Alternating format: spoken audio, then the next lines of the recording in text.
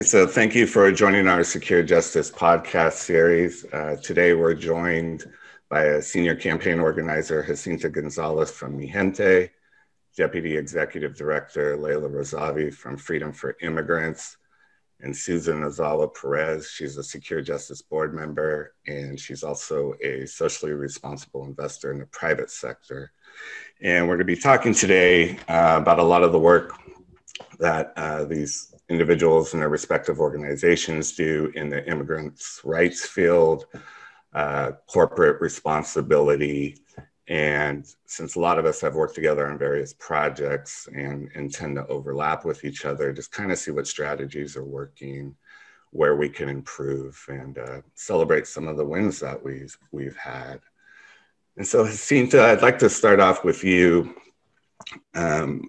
I mean, you guys are definitely kind of blowing up right now in the best way possible, just doing amazing stuff. But for some individuals that might not know Mijente, can you just kind of generally describe the mission and the scope that you guys are doing right now, and describe your individual role there? Sure. Thanks so much for the invitation and having me as part of this conversation. Really appreciate it. And yeah, just looking forward to the dialogue today. Mijente is a membership organization. We are a membership network of Latina and Chicana folks from across the US and Puerto Rico that are organizing around racial justice, economic justice, climate justice, gender justice. So a lot of our folks are involved in a lot of different types of movements. And so we have both support for local campaigns as well as national campaigns that we do. But really where we come out of the anti-deportation movement, because a lot of us had been fighting against deportations, fighting against policing, fighting against incarceration for a while, and realized that we needed an organization that was not only pro-Latinx, but was also pro-Black and pro-queer and pro-woman and pro-Pachamama, pro-Indigenous, pro a lot of the things that our communities are.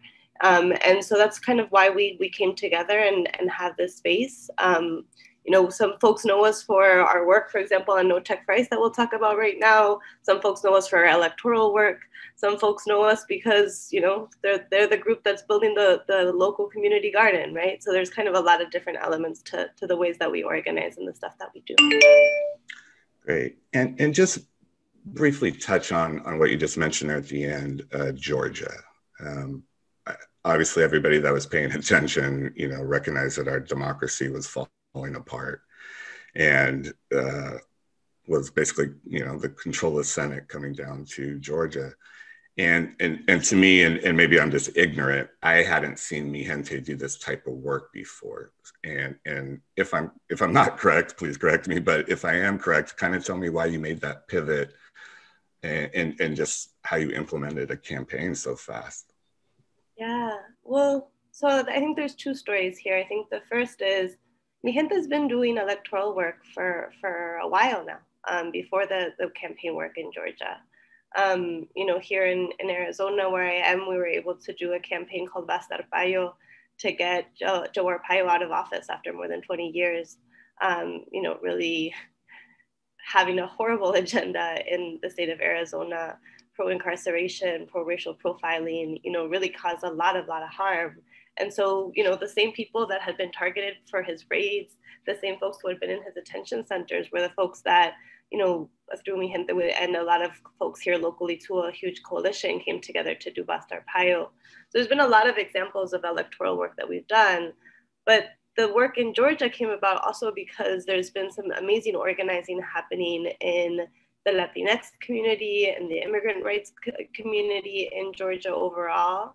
And folks were, ready for a change, ready to take those organizing skills that we sometimes use in the streets to do protests and do civil disobedience, and use that same organizing capacity to be able to figure out how do we get more folks to participate in the elections. And so, we went in and did also the Gente for Abrams campaign. It was really important for us to be able to go out and get out the vote for Stacey Abrams and her run for governor. And, this last year, we knew that we had a mission to make sure that Donald Trump was a one-time president, get him out of the White House, get a little bit of space to be able to continue to organize.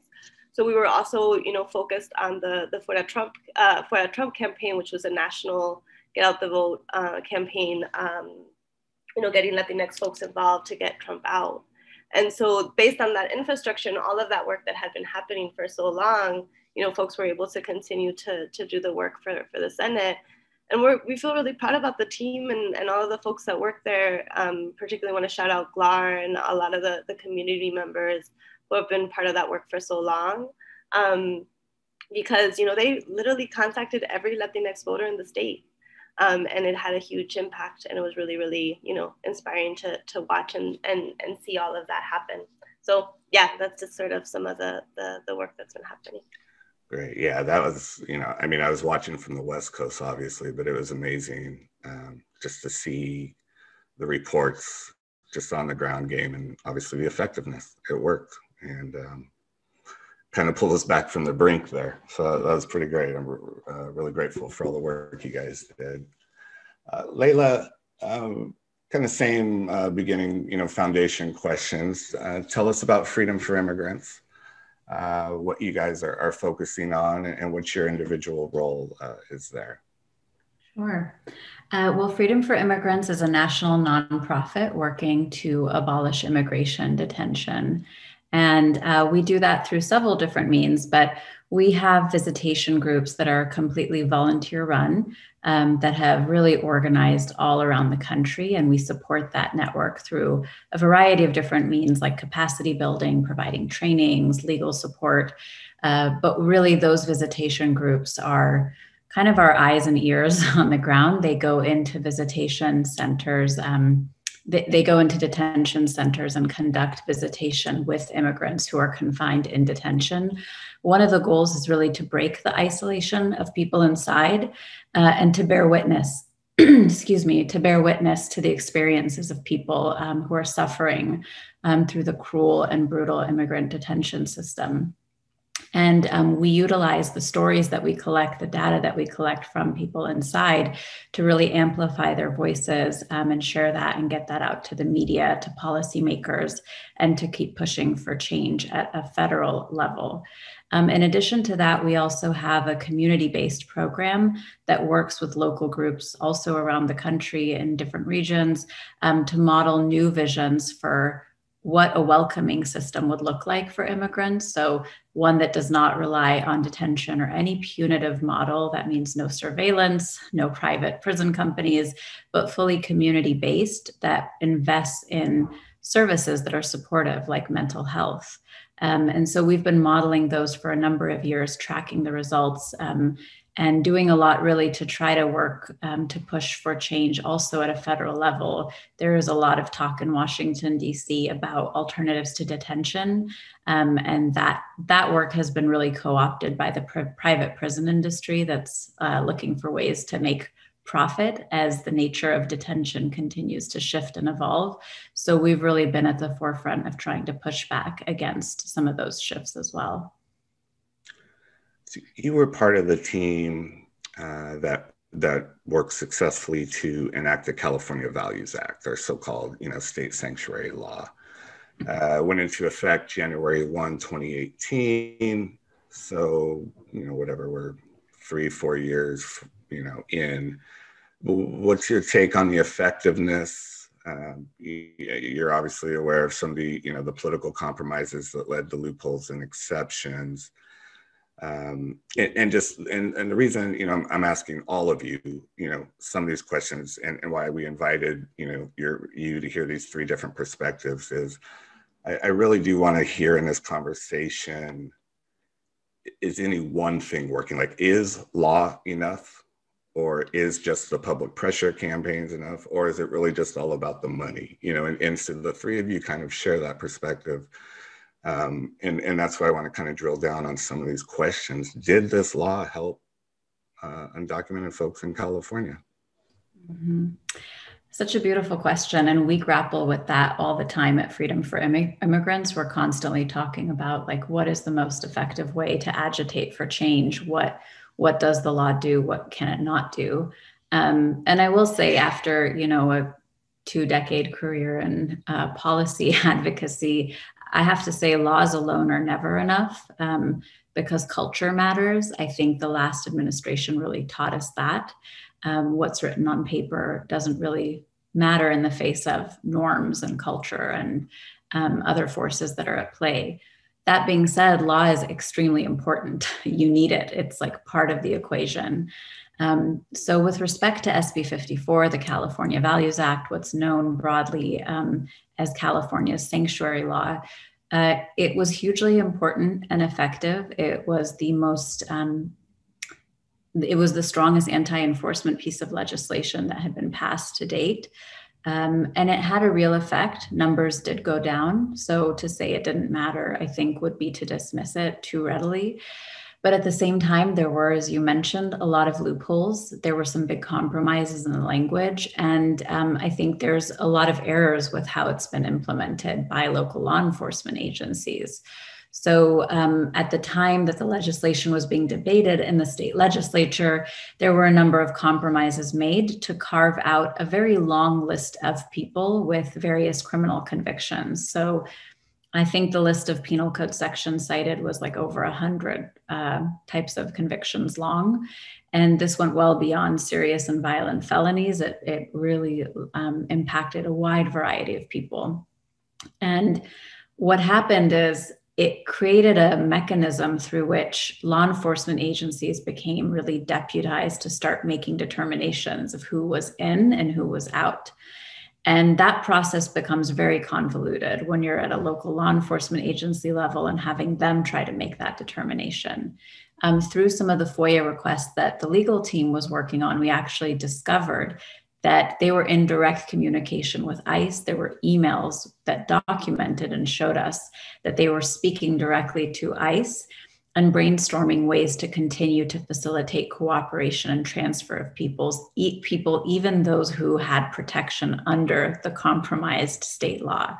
So one of the things they do to work around it is to just skip or forego that legal analysis altogether, to invest the time in training all of their staff and trying to figure out who is protected, who's not. Some of the agencies just shifted completely. And what they did is, instead of inviting ICE into the facility where they would walk up to the person's cell, bring them out, handcuff them, and then exit through the front, they would actually take them through the back loading area.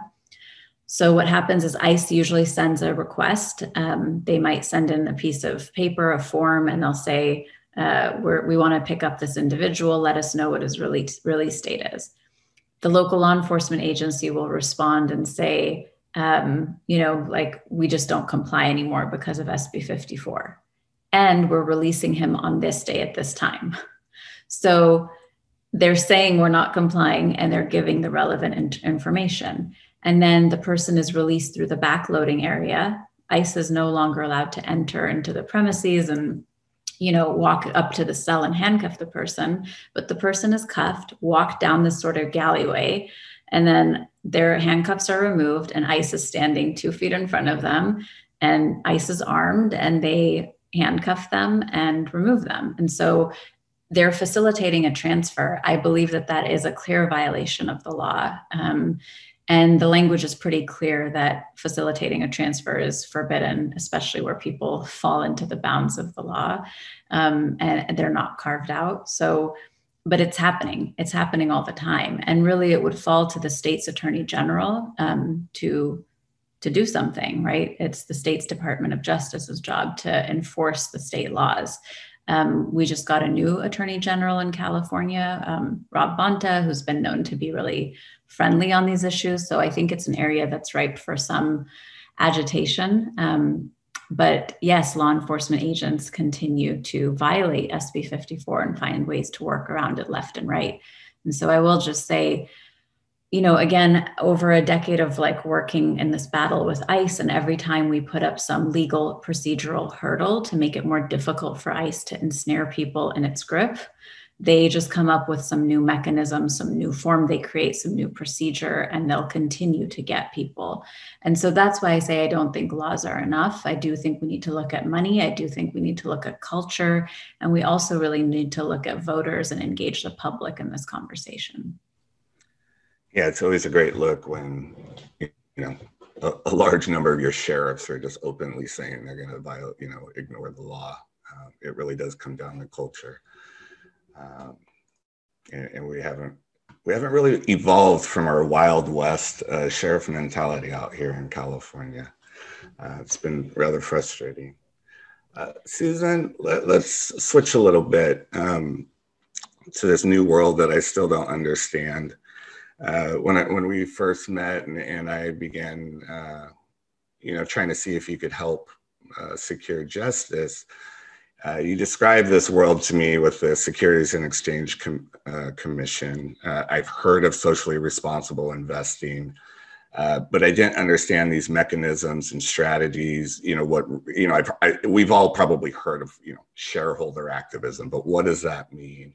And he really started talking to me about this, sort of burden shifting mechanism and how to kind of force companies to start to justify their practices. And so can you describe that environment a little bit for us? Talk about, some of the shareholder resolutions you've worked on, how you identify targets, and just kind of what your game plan is on that front. You are far too kind, and you are an absolute leader and a great person to work for. So I'm very humbled to be here today, as well as with the activists and experts here today. So thank you for inviting me. I have to say, actually, being in finance, I have to give a quick disclaimer, so please bear with me. I am an investment advisor rep with Impact Investors. It's a registered investment advisor, and the opinions that are expressed are subject to change and are not intended as investment advice or to predict any future performance. So with that out of the way, I'll say I work for Impact Investors. It's a registered investment advisor. And currently, under SEC law, shareholders, people who own stocks have rights, certain very circumscribed rights to bring resolutions at annual shareholder meetings to be voted on if they can get on the ballot. And they're precatory, which means that they're simply advisory. They only become actually binding if something that is raised in those resolutions is becomes a material risk. They were warned and asked to look into that material risk by shareholders. They didn't do it. They showed some negligence, and they, as the board of directors of the company.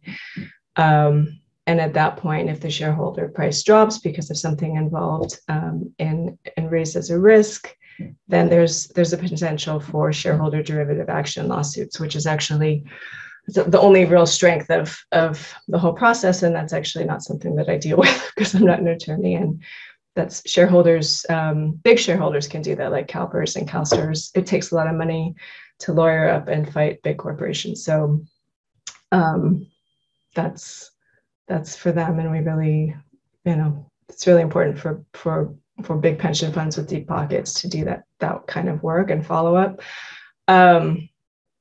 But my sense of it, and I'll just say really quick, something that I'm working on, have been working on at Impact Investors, is their Microsoft resolution filed this year. It's just filed with co-filer Boston Common Asset Management, and it focuses on asking for an independent study focusing on human and civil rights and privacy impacts of its customer use of technology, but particularly focusing on the customers related to Department of Defense, the Army, and Department of Homeland Security. And so that's something that we put forward this year. And then with John Harrington, where I worked previously as a portfolio manager, I worked on a couple of shareholder resolutions. One that I kind of worked on pro bono was on Amazon, focusing on AWS user Palantir and their contract with ICE and CBP. and other ones related to content moderation at Facebook. And there's behind the scenes, besides the resolution, there's a lot of pressure that I think is actually extremely important. I think it's important on the congressional and legislative advocacy and lobbying side. I think basically what we do as shareholder advocates can only kind of raise media attention. Not that that's all we do. Hopefully this shareholder season has been unprecedented in terms of the votes that human rights, as well as other civil rights, racial justice, and especially environmental resolutions have garnered this year is just unprecedented. So I'm not saying that, and corporate change does follow from those resolutions and that pressure, so it is important. But I think from my perspective, I previously worked in policy, and I'm an economist, in development and macroeconomics. So I think big picture always. But in terms of structural change, you really have to tee up, your legislative agenda. You have to have a congressional, usually federal legislative agenda. When you think about corporate change, what we're doing in this space is in the absence of appropriate corporate regulation. And so that's always, you have to put it in that context that if we were in a country that was more democratic, right, we would have the opportunity to have laws and policies that represented various stakeholders, right? And the whole goal of shareholder resolutions and advocacy from social responsible investors is to promote, stakeholder say in corporate activities and production. And so that needs to exist within a democracy. It can't exist in a vacuum. We need democratic structures that are accountable to actual stakeholders. That needs to be the arena in which we exist. You can't have a beautiful, pristine, wonderful corporate private sector and have a political system that is, authoritarian, right? So that's kind of my perspective of it. And it's not to diminish shareholder advocacy. It's extremely important. And it's been a way for coalitions and groups of nonprofits and advocates and, divestment campaign workers at the, college and endowment levels and cities and state levels to really all work together. But it is a death by 1,000 paper cuts type of war, and this is one little piece of it. So that's what I would say. Okay, let me, part of this process that I still don't understand. So let's say you find a shareholder, so they have standing to do this, and you say Palantir's boogeyman, and we believe that their products are harmful to your bottom line because of XYZ. Who adjudicates that? Who calculates the risk as to whether or not that is harmful to the corporation? Is that internal? Is that the SEC? Do they have to bring in like an independent third party, auditor? The short answer is nobody. The actual fiduciary duty of the board of the corporation is responsible for addressing any material risk to the company and financial risk to the company. That's their job. That's what they do. And they actually are liable for that as individuals, believe it or not. So it's quite compelling once you kind of get down to that level. But the shareholder resolution framework is simply to raise these issues, and generally what stands in between any resolution even getting on the ballot is the SEC and the decision-making process, which is it can change. It can change by administration. It can change by rulemaking. It can change. It's not a legal structure. It's hard to kind of explain, and I'm not an attorney, so I'm not very good at probably making this more clear. But what I can tell you is that there's decisions on both sides of a battle to exclude a resolution from inclusion on the ballot. And so in one decision, you can see that it was omitted, based on micromanagement. And in the next decision, it's literally exactly the same resolution filed, even maybe the same year, at a different company. And it was decided to be included. So that's the kind of decision making that exists within the SEC right now. And this is not to disparage or slam them. I'm just saying, as someone who's learning and working within these parameters, it's a frustrating place to find precedent. Usually, I think most attorneys find a pretty clear precedent, and you can be creative with precedent, but there's a trajectory, or there's trends, or there's things that's relatively compelling that decisions go in one direction or the other. And with my sense with these omissions and the SEC, just the decision making to get on the ballot is quite arbitrary. That said, and anyway, that's neither here nor there. But they once that process is carried out, the board will usually what happens, because of precedent, there's so few resolutions that are able to get onto the ballot. Usually they relate, like you said, to material risk of some kind. They cannot be, micromanaging or of ordinary business relations.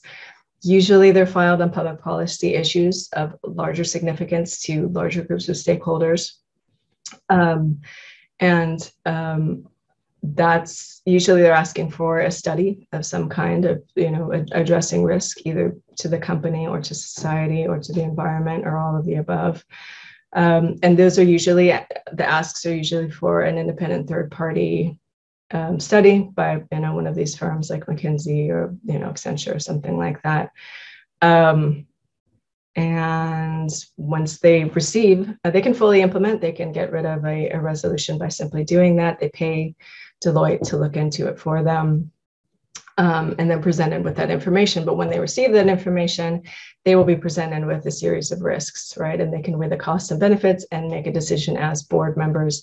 And at that point, if they decide, like I said, to pursue an activity or production or whatever it might be, labor decisions, any number of things that violate rights or do any number of things that raise reputational brand risk or have public policy implications or have legislative risk, any of these things, that if it affects the company and shareholder price goes down because of it in the future, there is recourse by shareholders, and individual board members can be held legally liable for breaching fiduciary duty. But it's a long game. It's an absolutely very long game. And personally, I think, at the same time, I'd like to, there's companies that have huge, corporate responsibility departments and have quite earnest people working in them, and experts, environmental experts and people like this. And we're not talking to them. I mean, we can't talk to them with our engagements, but we're primarily dealing with corporate attorneys who are trying to fight us through the apparatus of the SEC. And that is something that I don't think corporations should be fighting us with their corporate attorneys. I don't think that's how progress is made. And so I actually think that they could be more lenient with it. They would spend much less money on corporate attorneys and could come to the table and engage with us and be earnest about it. And it would actually help them. And we're doing them a great service of doing a lot of due diligence and market research and sentiment research for them for free. And they're fighting us. So it's a little silly, but that's how it works. Okay. So Jacinta, we're in a seven month now of Biden Harris. Seeing, some broken campaign promises, also seen, arguably a decent number of Trump regulations and rules have been repealed. Of course, we saw the vice president's, worst press conference ever, the do not come speech. What's your, if you had to give an early administration grade, how do you feel so far about what you've seen out of President Biden? I think a lot of the work that I've been doing in this administration has been on issues around immigration. So I just want to be very clear that I'm speaking on that issue and not a general on everything, because I think, but I actually would say that this probably holds, is that it's really confusing. I feel like it's like a very windy road where at one point you feel like maybe there's some potential, and then you're like, oh wait, detention numbers are going up. Oh wait, maybe they're going to take a different approach. Oh wait, now they're saying this other thing. So I think it's actually been very, very, there's been it almost feels like whiplash. Like it feels like as soon as you start to understand one way, they start to change things in a different way. I'm really, really watching what's going to be coming out in basically, I think it's like August, September, which will be the more definitive guidelines that they're going to be giving ICE agents to how they should behave in the field, and who should be, how people can stop their deportations and what types of recourses people will have. Historically, they've always had categorical bars for that, right? Saying that if people are a threat to quote unquote national security or a threat to public safety, however they want to define those terms, or if someone's a recent arrival, that should mean that they should be prioritized for detention, prioritized for deportation. And folks have been really advocating that that's a very antiquated criminalizing way of viewing this, that there's actually ways to be giving ICE agents instructions that will actually not allow them to retaliate, will actually allow them to evaluate a full case and actually get people out of detention and stop deportations, which were the promises of this president when he was running. And so for us, I would think we're really going to be watching what approach are they going to go? I think if they continue to use the same frameworks of the past, if the detention numbers continue to rise, if the number of ankle shackles continues to goes up, if the number of people enrolled in surveillance programs continues to go up, then I think that we're going to continue to have to organize in ways that are escalating to hold the administration accountable. But right now, it still feels like a place where there is some room to go. And so I think the question still is up to them in terms of how they're going to be responding to, movements really giving them a blueprint for how they could actually move forward in ways that could solve a lot of these things, that could actually decrease detention numbers, if not close down most of the detention centers that we have right now. That's actually very possible in this administration. And so I think it feels like the right moment to be organizing, just because there is so much potential, there is possibility, but they're not going easy. And so that just means all of the more reason to continue to push and demand what was promised, right? And also that knowing that this is what's going to be needed to actually have a humane immigration system in this country. And so we actually have to close down detention centers. We have to substantially stop deportations, and it's doable. So hopefully we'll be in a better place by next year, but we're definitely still in that phasey, confusing phase. One thing I want to say about this too is with Democrats, I always say you have to don't listen to what they say, but watch what they do. This is true of all of them. And in particular with this administration, I think part of the confusion arises because in the meetings that we have with administration folks, whether it's White House or on the agency side, people who work for the Department of Homeland Security or for ICE, they seem to say a lot of the right things.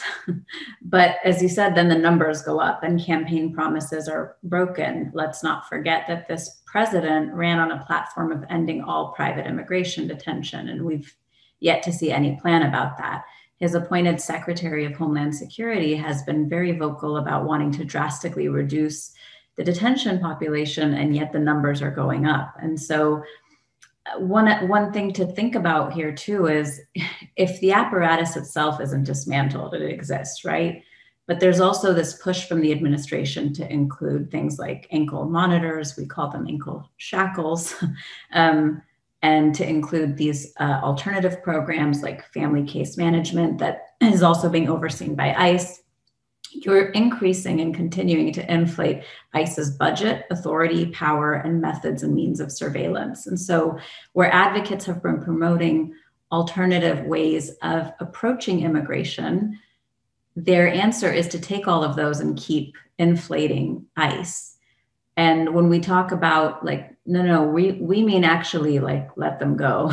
Like we mean let them go. And instead, maybe there should be some supportive community programming, something like what we see on the refugee resettlement side that's assisting people, helping them integrate into the fabric of society here. Maybe that's overseen by the Office of Refugee Resettlement. Maybe it's part of FEMA. The answer from a lot of Democratic offices is like, well, but they're in ICE custody. Like how can another agency? And we're like, no, we mean don't put them in custody. It's a mental leap that the administration hasn't made yet. And I think coming off of the heels of all of the public support for immigrants, for asylum seekers in the wake of the last administration, I believe this administration had a mandate to come in and dramatically reimagine and change what we do on immigration. And they made a commitment to get rid of private immigration detention, and they haven't done that. So I agree with you. I'm eager to see what the new rules look like that they release in the fall. And I also agree. I think this is a ripe moment for organizing.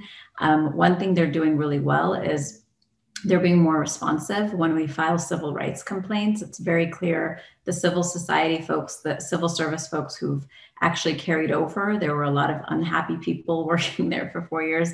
They seem very happy and eager to be responding. They're talking to us about things like investigations, looking into conditions, looking at reports and allegations of abuse. And that's all like really great and very, very welcome and long overdue. So I think we have more reasonable, sane folks that we can engage in conversation with. So I agree. I think this is the right moment to be organizing. Both your responses remind me of some conversations we had just before the pandemic hit, the sanctuary contracting law that I wrote that prohibits the award of contracts to ineligible vendors. You all collaborated on that. Layla, you testified for us the first year. But I remember when we had to turn it into a 2-year, and we were meeting with a consultant when we were getting ready to reintroduce it. And at that point, Biden was already the president-elect.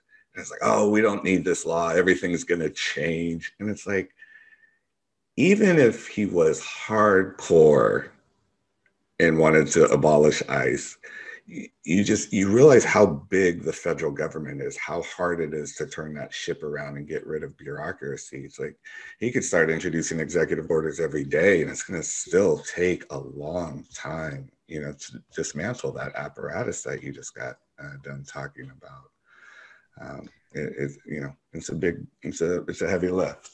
What I will say, can I say one little piece? And this is wearing I used to work in international disaster relief as well. And what I would like to see, and you hear this from almost everyone in the Biden administration, is a tone, and the tone is defeatist. Like, this is a big issue and we're doing our best on it.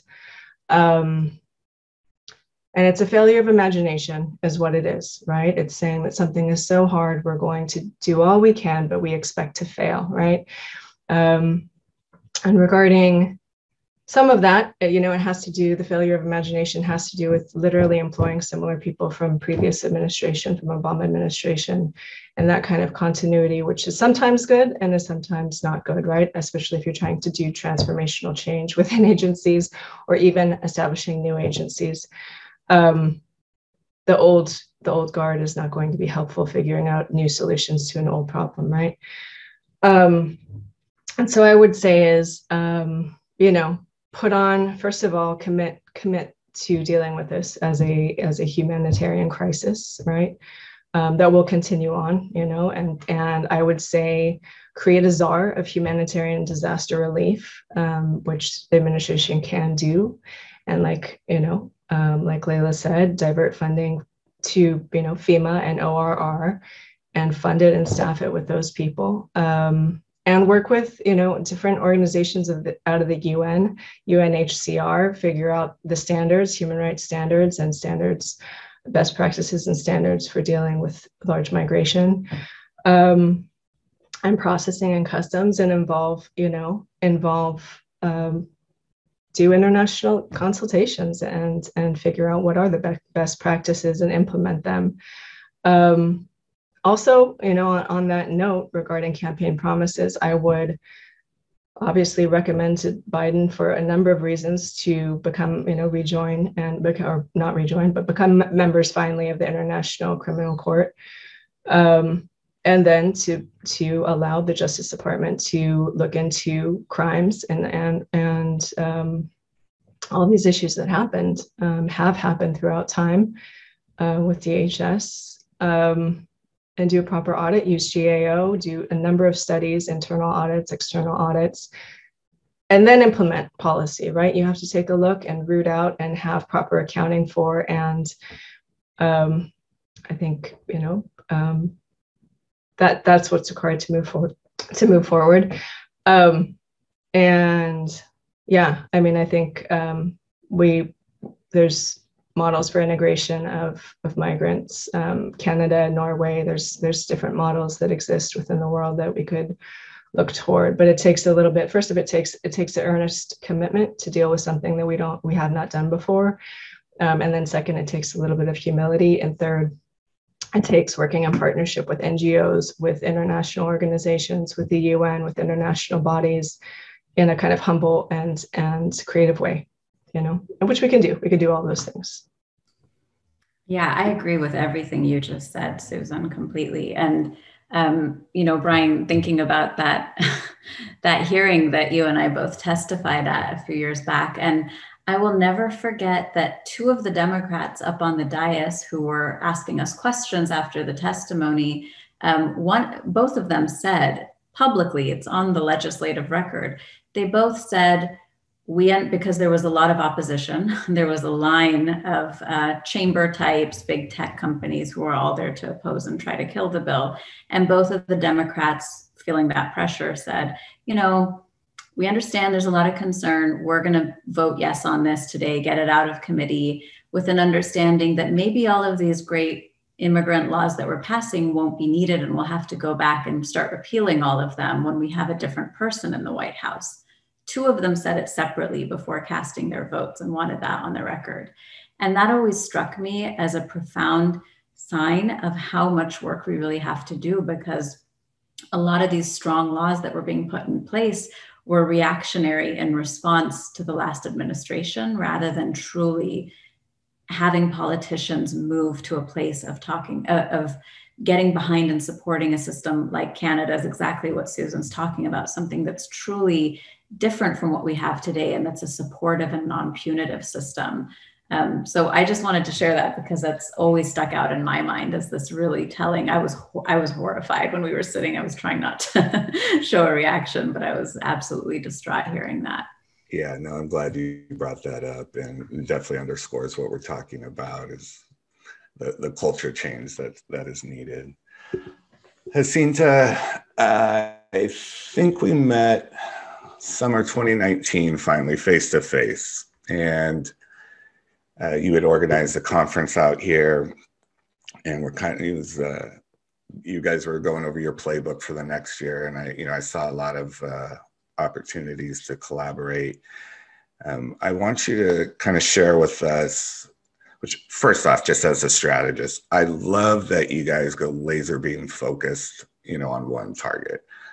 I think it's a little bit generational, but like the Bay Area left is like infamous for, I'm going to fight everything every day, all the time. And you never win. You never have the resources. You never get a foothold. It's just, I hate it. And so to see you guys like, what's your quote? Every movement needs a piñata, right? You go find your Palantir, you go find your Thomson Reuters and knock them off. And I love that.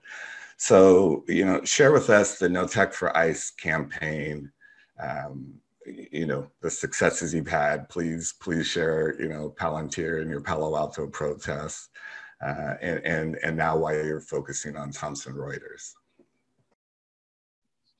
Sure. So I'll just back up and say a little, I always make the joke, but I can barely figure out Facebook and Google Docs. I am absolutely not a technologist. I don't come from the surveillance, a deep understanding of surveillance, historically.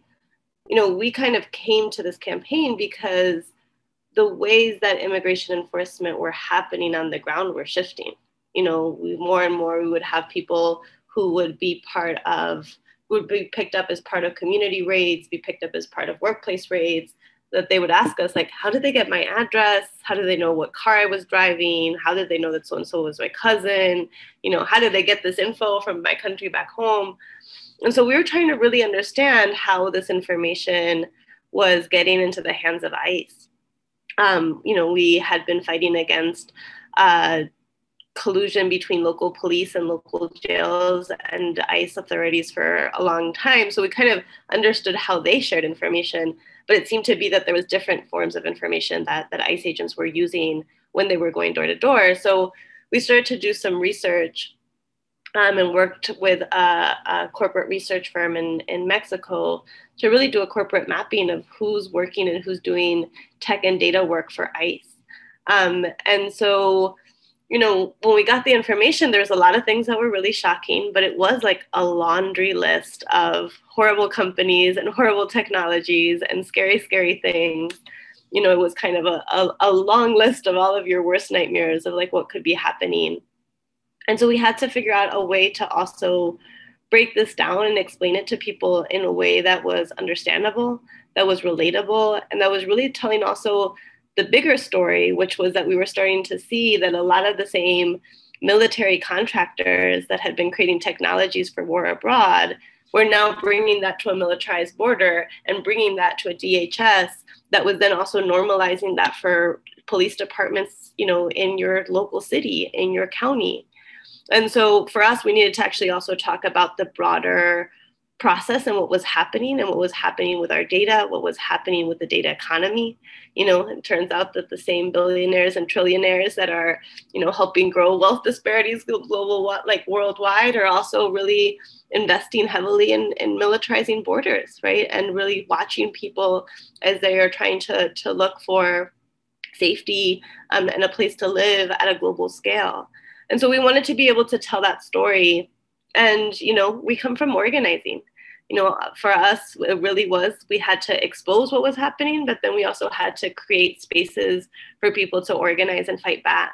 And we knew, given the magnitude of the problem, right, this is something that actually is much bigger than just immigration enforcement. This is actually about how we're thinking about policing, how we're thinking about data, how we're thinking about safety. And so we had to create spaces for as many people to be able to plug into the organizing as possible. And so when we launched No Tech for ICE, we wanted to be able to, one, expose these companies, right? And so exposing them, being able to tell a story in the media was really important. Being able to tell the truth about their contracts was also very important. And being able to connect it back to the people who were directly impacted by this, right? When Palantir was, for example, using its software to help the Trump administration prosecute sponsors of unaccompanied children, right, for federal prosecution, it was important to call that out because they can go behind closed doors and say, we're going after serious criminals and try to use scare tactics and, really dehumanizing language to try to justify what they're doing.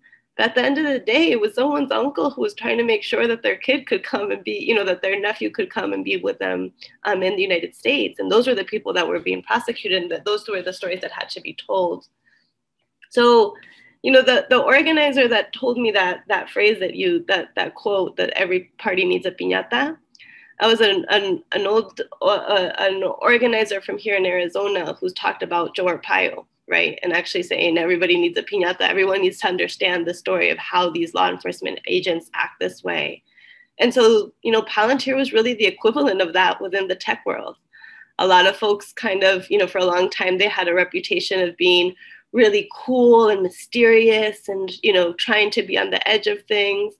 And once we realized what they were doing, it was important to be able to expose that actually it was people like Peter Thiel using money from the CIA to invest in these companies to then custom make software for ICE. And a lot of people were like, but they're not movable. And we're like, that's not the point. It's not actually about trying to move Palantir to understand this. It's actually to be able to make sure that we all understand what it is that they're doing and how we can actually create power and backlash against these companies to have, a different conversation about what their role should be. And from there, be able to figure out how we continue to organize. So through the campaign, we've targeted companies like Amazon, we've targeted companies like Palantir, Thomson Reuters, Clearview. We actually have Anduril. There's a lot of different companies that we've been working on in terms of targeting them and figuring out strategies for people to organize. But we've been really organizing across a lot of different sectors. So for us, a lot of the work obviously is doing grassroots organizing with folks not only in the immigrant rights movement, but also in the anti-policing movement, right? We've seen a lot of opportunities to fight back against surveillance technology when people are demanding to defund the police. It's one of the easy ways where if people have the information, they can go in and say, you need to cut $3 million from the budget, and here's the contract, here's the line item, and here's what they're doing with that, right? And so there's been a lot of ways that we've been able to connect some of that organizing to both be able to challenge budgets and also pass local policies. We've seen a lot of successes happen in a lot of different parts of the country, from Austin, Texas to New Orleans, Louisiana, right? Being able to work with community groups that are pushing, what's happening locally. We've been able to also organize with students on different campuses that are being recruited by these companies. Both students and workers have been a place where there's also been able to be organizing and pushback, both internally within the companies, but also when these companies put on their nice suits and try to go to campuses to recruit young students to go work for them. Having students do banner drops and protests and leaflets outside of those events has been really powerful. And, executives from Palantir have never wanted to meet with me. I don't know why. But they've always wanted to meet with student leaders who are causing chaos on campus. So it's actually been really effective of getting the company to understand that, one, these links exist within our movements, but two, that people are able to exercise that power and push back when they're in their backyard. And we've also been organizing with investors. I think we just worked with a union in Canada to do a shareholder resolution for the second year in a row against Thomson Reuters, and we're able to get 70% of independent shareholders. And so this was a pretty big, win for us, and a pretty big, for us, we know that this company at the end of the day, they're family owned. They're not really trying to change. This is all about just, being able to cause interruptions in terms of how they're going. But it's a big deal that all of a sudden, the same way that investing in fossil fuel, the same way investing in arms are considered things that should not be done, folks are starting to understand that working with ICE is at the same level of a human rights violation. And so that actually does make a big difference and creates more space and more room for other types of organizing, right? We've also been exploring litigation, have been doing policy work. We work really closely with a group called Just Futures Law that really believes in movement lawyering and working really closely with groups that are organizing on the ground. How policy actually passes is important. It's not just about getting something signed into law. It is actually about the process of community members being involved, being able to talk to their city council, getting people to understand different ideas and understand this as part of policing. And so it's been important for us to work with attorneys that understand that. And I think right now the other place where we're trying to organize is, federal advocacy. We just talked about, we have an administration that keeps talking about the smart border wall as the answer to things. We are telling them that is not the case. There's an expansion of militarization, that is the expansion of funding, criminalization as opposed to what communities need, which is investments in health and education and other forms of real safety. And so for us, it's been really important to both be pushing against the dangerous rhetoric that this administration has been putting out around technology as something different, but also being able to use the spaces, right, that are where folks might not know about how data brokers can get your utility information and give it to ICE. Being able to also educate the new administration on those things and push them to do things that they could very simply do, like cancel the Clearview contract. They could do that tomorrow, same as the state of New Jersey did, right? So like, there's a lot of things that they have at their disposal that they could be doing. And so for us, it's also been important to be pushing, and, in terms of policy spaces, as well as out in the streets, protesting these contracts. So, the No Tech for ICE campaign, it does actually, like, it makes me laugh that you're like, we're razor focused, because usually people are like, why are you doing so many things?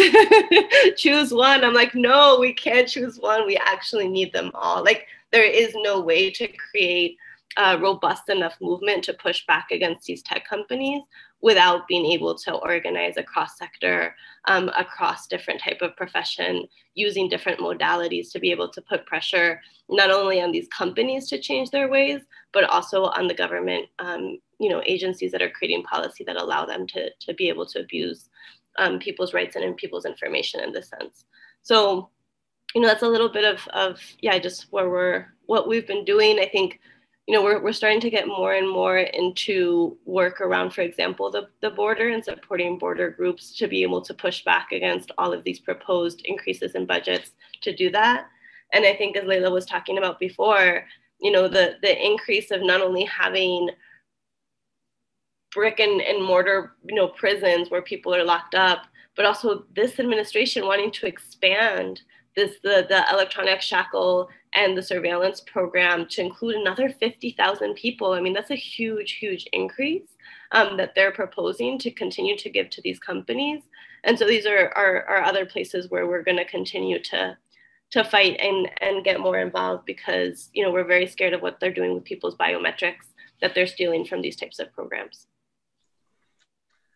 Well, I'm going to just do a shameless plug for you. People, please go donate to Mijente. They're doing the good work. They're proving themselves. I'm just very impressed and grateful for all the work you guys are doing. Layla, did you want to jump in on that response? Just wanted to make another shameless plug that on Monday the 12th, our report that's being released on ankle shackles is coming out. It's being published in conjunction. We worked with Cardozo Law School's clinic and also IDP, the Immigrant Defense Project. And I think it's a great base point for policymakers, for advocates. It has some hard numbers and some personal testimonies on exactly how this new method has evolved. And I think it's really timely, just given what the administration is looking at doing with an expansion. Yeah, that's great. And we'll be happy to link to that when we post this on our blog. I'm definitely looking forward to that report. We're getting near the end of our time here. So Layla, let's give you this last word. When I look at your bio, I throw it against the wall because you've done everything in the world at a very high, amazing level. You've got an interesting background. A lot of when we look, I think when most people think of immigrants' rights works right now, we're thinking of, people coming from our southern border, maybe the Muslim ban, but it's obviously a lot more broad than that. And obviously a lot more people care than just, somebody from Guatemala, so to speak. So tell us a little bit, your parents, as I understand, were just basically stuck here in the States when the Iranian Revolution broke out. And you ended up in San Diego, which is not the most friendly for immigrants. But I know a lot of activists that have come out of there. And so I'm just kind of curious, how these things shaped you in your outlook on America, on politics, and just trying to, I guess, what kind of motivated you to do what you did? Well, thank you, I think. I'm sorry my bio makes you want to throw things, but yeah. How about Brian? That's too funny. I guess, growing up in San Diego in the 80s and 90s, it was different than it is today. It was a very it still tends to skew conservative, but it was much more dramatically conservative and much more decidedly red. It's a huge military town. When you add up the Naval, Air Force, and military bases, it's the largest military presence in the globe. And I think being a border town, it has its own dynamic. And it was really segregated, not very diverse and very limited. It was pretty much like you're Mexican or you're white. And I think those of us who are in the other category struggled a bit to find our way here. I was generally perceived as being Mexican. So, people spoke to me in Spanish. I had the experience of white people in certain spaces approaching me like I'm Latina, or they would look at me as I'm the hired help. And I also experienced, I think Mexican kids growing up really accepted me, but also were kind of like, what, you think you're not like one of us? Like, why? There was just a lot of confusion, I think, for a young kid to try to sort all of that out. It was during also the Gulf War that I was coming of age. So there was a lot of just jokes about like camels and deserts and Iran and just stereotypes that didn't match with, what my understanding was of Iran as a country and a culture. So yeah, it messes with you a little bit, I think, to go through those types of experiences. And I never growing up thought, I want to do immigrants' rights work. I don't think that conception even existed in my head at the time. But I guess once I, started to enter the workforce, I immediately went into social justice work, into policy advocacy. I was very clear I wanted to do something that, I was passionate about and it felt like had a social impact. And I was coming out of college in, 2004, 5, 6. This was when the immigrants' rights movement was really burgeoning to a new level. There were all of the marches that were happening, pushing for, at the time, the DREAM Act and comprehensive immigration reform. And working in nonprofit spaces, I was really moved by seeing young activists. I was seeing that young activists were at the border doing sit-ins, sitting in nonprofit offices and demanding the nonprofits that claim to represent them do a better job being more responsive. And for me, it really made sense that there is an answer, which is movement lawyering, really approaching policy and law and advocacy, but with a lens of being responsive to the needs of the movement, the people who are most directly impacted. So, that was kind of my entry and foray into the space. My parents' story is always a little bit wild to me because when we think about immigration, like young Chicano activists where I grew up would always say, like, we didn't cross the border crossed us. My parents' story is a strange variation on that. Because usually we think about immigrants as like they pick up and they make this journey, or they're in their home country or a third country and they're going through this bureaucratic process and trying to get to the United States. My parents were here as students, and so they had never conceived that this is where they would spend their entire life. It was a place they were spending some time in their youth. And when the revolution happened, they really wanted to go home. They had a lot of friends, they were progressive, they were students, they were activists. They wanted to be in the thick of it and be part of the big moment of social change that was happening in their country. They had friends there who were part of it, and they kind of wanted to be in the action too. But their parents called them and were like, stay put. It's not safe. Things are getting more violent here. You should just stay where you are. It's safest there. So they were among the first in our extended family to immigrate. And eventually more and more members of their family came to join them. So when I was growing up, like we were always looking at pictures of Iran, and I was told like, this is, these are your cousins, this is your family, you're going to go here and see this spot where we all live, this is our home. And then slowly over time, those conversations stopped, and I think the realization set in that we had to make a life here.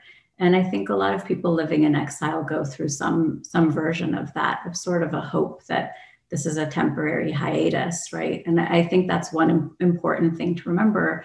People don't choose to get up and leave their home, their attachments, their community ties, their family, their loved ones. I think by and large, most people who are especially living in exile, but most immigrants, it's a non-choice. It's a choice that's made out of limited options. That's a good way to end this.